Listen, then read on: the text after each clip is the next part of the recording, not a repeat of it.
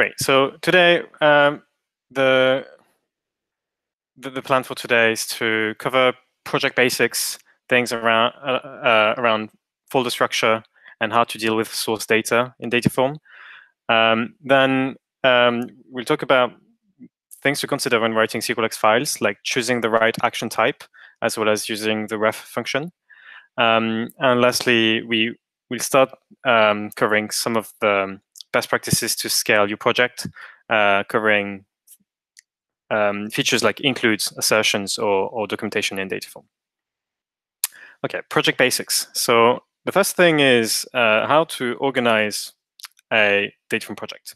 Sorry, before I start, the goal for this session is to be as useful as possible for you and as interactive as possible. So if you have any question, feel free to interrupt me after a slide if you have any question. And we'll also have time at the end for questions. So one of the first things to think about when starting your Dataform project is how you're going to organize it. And we see typically two main ways of organizing a project that you can see here. On the left, a very basic folder organization is to have folders by transformation type. So you would have sources where you make transformation against your sources, staging for tables that are managing data in transit, and then analytics that are really going to be the tables that you're going to publish in your BI tools and for business users to use. So that's one simple option to start with. And typically, you will have also subfolders under sources. So if you're using Stripe and Shopify, for example, you will have a subfolder for Stripe and a subfolder for Shopify, and so on and so forth. An alternative, depending on how you, that's more a preference, is to organize by entity. So if you are an e-commerce shop, for example, you may have a lot of transformations and tables around your customers. Same thing around orders, a table around session and marketing, and so on. And the similar point between the two is that you still have this sources folder that we believe is quite important, and we'll deep dive into this later. Most of the slides will be practical, but this one is a bit more abstract. But one thing that we find is a best practice is to try to move logic as upstream as possible in your dependency tree. So if you look at a dependency tree, you should try to have as much transformation logic as possible on the left as possible. And this is one way to make sure that you repeat code as few times as possible. All right, so now talking about source data. So one thing you probably all use already, if not, it could be a refresher, is to use declarations to reference source data. So declarations in Dataform is a way to refer to source data in your data warehouse. So data that is not created by Dataform. So data that is created by your extract and load processes, for example. And this has many advantages. So having those declarations help you understand the edge of your dependency graph. So when you look at your dependency tree, you know exactly what your analytics stack depends on. It enables you to use the ref function against declaration.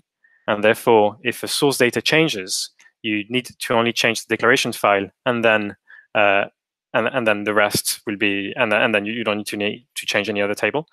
And lastly, it enables you to add documentation to your source tables. So if you're using BigQuery, push the data back to BigQuery. If not, you can use that in the catalog, and you're in the process of pushing the data in other warehouses as well. There are two ways to define declarations in Dataform, either in SQLX files. So you create a new SQLX file with a type declaration. You specify the schema, the name, the database if you're using Snowflake or Redshift, and then you can add a description. So this is good when you have a source that has one table or so. If you have sources like Stripe, for example, that have many tables in your warehouse, we recommend using one JavaScript file, and in there you can define all dependencies in one file. So in this example, you have this Stripe dependencies.js, and you can see that there is this declare function called for as many tables as there are in the Stripe schema in your table. And you can do the same thing for all the sources that you have. Once you've written that declaration, we encourage you to define one view per source table that you query. And that may sound like a duplicate, but actually there's a reason for this. Typically, if you look at Stripe events, for example, which is a table you get from Stripe, there are a few things that you may want to do before using the table in other transformations. You may want to actually change the name of the fields so that they are a bit more readable. You may want to replace nulls with anti-values and filter out things that are not payment in that example. And for other tables, the transformations the pre-transformations you may want to do on the fields can be actually quite a bit more advanced. Like here, where we do coalesce or we transform timestamp millis into dates, and that way you see, and so this will be the foundation of the rest of your transformations. You define the declaration, then per declaration you will have a view that really like pre-transforms everything, so that you start from a clean state for the rest of your transformations. I have a question. Yep. One of I was having some problems because I wanted to actually do some assertions in the declarations. Yeah. I think that's not possible. But if I write a view first, can I actually write assertions in the view? You can definitely write assertions in the view. And I didn't know. I mean, Luis, could you comment on the assertions on the declaration? Yeah, I think you're right. We don't support them, but actually, there's really no reason why we couldn't. I think that'd be an easy thing for us to add. So if that's a use case you have for declarations, but are resorting to views instead, I think we can very easily add that. Yeah, the problem is imagine I have like 9 tables, and those are the source tables. But actually, once I start joining them, I'll just use nested fields, so it'll become harder to use assertions later. So I actually need to write the assertions on the declarations or on the view. But I actually didn't know you had this best practice, which is cool. Yeah. So I would probably, I mean, for now, I would probably recommend that you write assertions on the view that you have on the declaration. And the reason why is that way you do a double check at once. The counter argument to this is, if you want to ensure that the data you load in your warehouse is correct, having assertions on the declaration would be better. So even though on the JS I can have like multiple declarations in a single file, I would actually have to just write a single file for each table once I start writing the views, right? Yes. You can define multiple views in a JS file as well. But typically, if you look at this example, like typically the volume of code that we start talking about is quite large, and we would recommend having a single SQLX file for that. But if you, I mean, there will be a recommendation. Select stuff from doing a bunch of those in a JavaScript file, so it's fine if you want to be able to add tests at the same time. But I'll file a bug now for assertions and declarations, because I think that's a good use case. Okay, thanks. Can I have a quick question, just more conceptually? And this is my understand. So why, I don't necessarily understand why I would need a declaration. Is it more just to see the dependency graph in terms of the endpoint of the sources? Because I guess part of what I'm doing is taking a transactional database and then transforming it into dim and fact tables. So I'm already going to have to do some of the transformations and simplifications in the dim and fact tables. So I'm just trying to understand why, conceptually, why go through this process. So there are two main reasons. I mean, three main reasons. The first one is the one that you described, which is like having a comprehensive view of your dependency tree and knowing exactly what Dataform does in your warehouse. The second is there may be source data that you may want to document, maybe now, maybe at some point in the future, so that analysts that are working with you may understand the source data a bit better, and you can document declarations.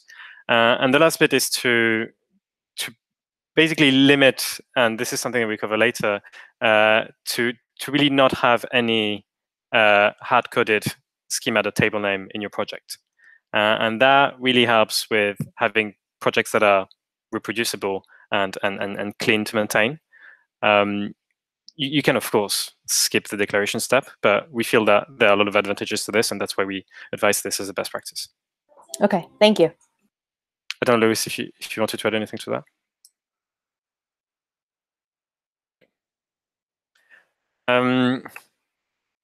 Yes, so this one is a bit, this one is less in the continuity, but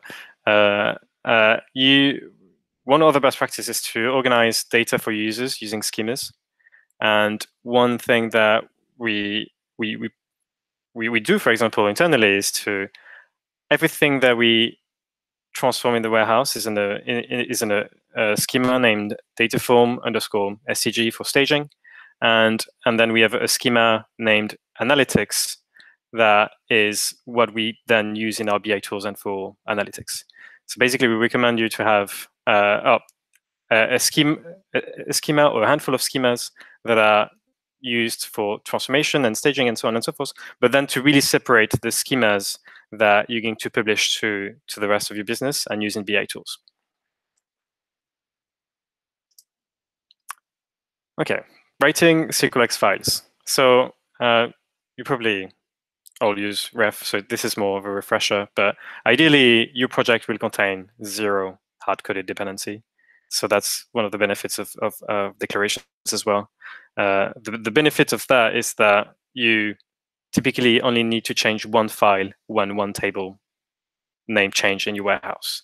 And it means that if you deleted your entire warehouse and used a product like Stitch, for example, to re-extract the data, you could point your Dataform project at this warehouse, click a button, and everything will work as before.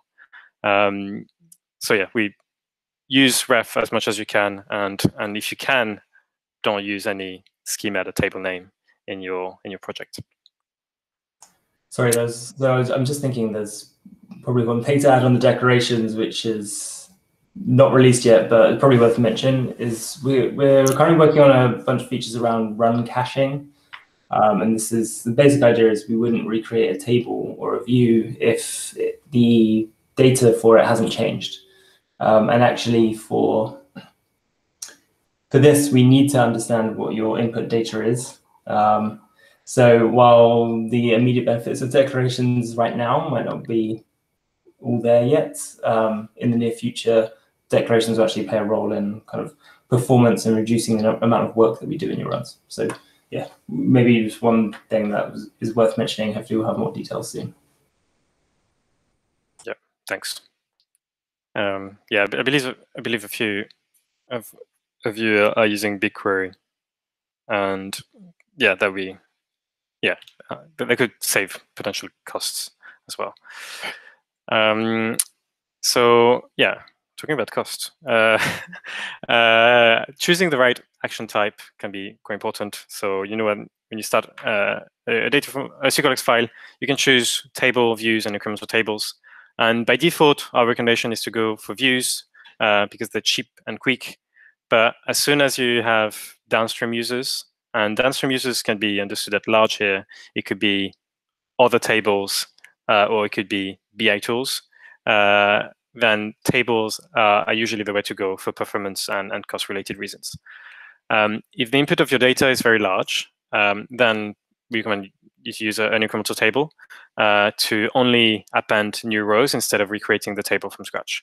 Obviously, that depends on the nature of your data. But if your data is large and you have a key on which you can define an incremental rule, adding incremental tables can really speed up your pipelines and save costs or processing power.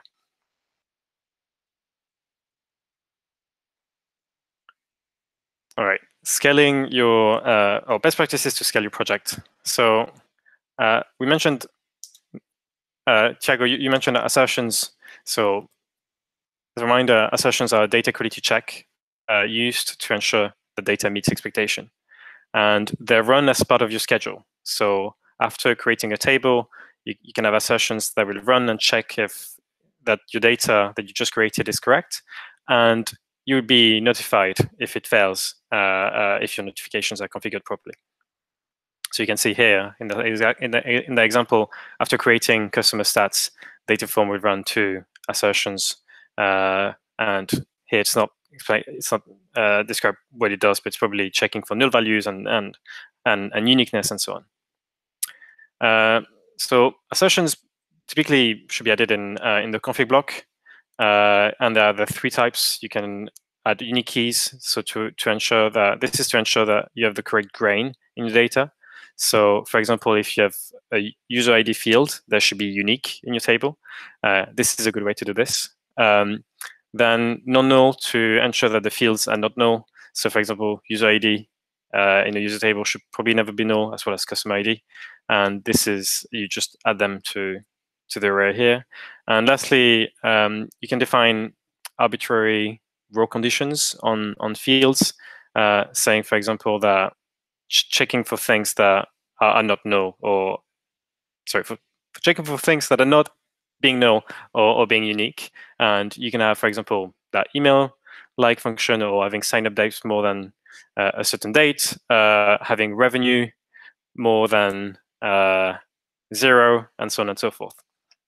So this is the typical way of defining assertions. But you can also create custom assertions in SQL in a separate SQLX file. And a typical use case for this is if you have tables that contain revenue, for example, you may want to check that total revenue in one table is the same as total revenue in another table, and that could be a good example for illustrating when to use an assertion in a separate SQLX file. Documentation. So I don't know if you've seen the if you use the data catalog in Dataform, and it's really a way for you to search through your existing tables and understand what they mean. We are actually going to release a new version of the catalog this quarter that will let you search not only for tables but also for columns directly. So if you're looking for bounce rate, for example, we'll show you all the tables that contain bounce rate and so on. And yeah, it can really help you scale your team and scale the usage of data across your company. There are the 2 main items in the documentation that you can add, and both of those are added in the config block in your SQLX file or on JavaScript. And you have the description field and the column field as well, where you can have a description of the rows. Again, if you're using BigQuery, we push that information back to BigQuery. And for other warehouses, we're in the process of working out how to push the data back as well.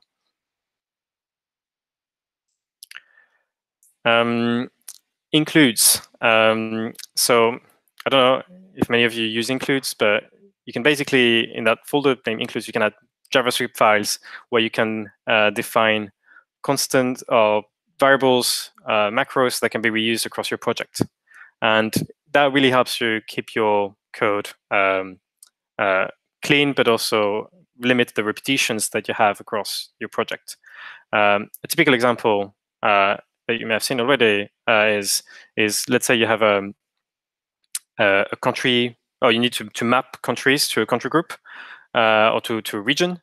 Instead of copying and pasting the same case when statement across all your scripts, you can have that function in your includes named country group that basically returns that long case when statement, taking country code field as an input and assigning them to a region. And then you can use that function in any SQLX file, which means that when let's say you want to change that, or you want to add new, you want to remove United Kingdom from EU, you just need to remove it from here, from that includes file, and every single table or every single SQLX file that uses that function will be updated directly. You don't need to search for where that logic is implemented. And lastly, so we have this type operations that let you write any SQL, basically, and we we generally encourage to limit its usage to things that you for things that you really need to use operations for. So typically, creating tables, views, and incremental, or inserts, and so on should definitely be done in views, tables, and incremental. But sometimes, like granting usage, you have to do this in Dataform doesn't have a type for this, so you can use operations for this. So, for example, in here, this example uses Snowflake, but after creating tables called Stripe and Analytics, you may want to grant usage and select on views and select on tables to different roles in Snowflake. And yeah, typically you would add this at the very end of your dependency tree. After your pipelines run, you would run this script to grant access to everyone.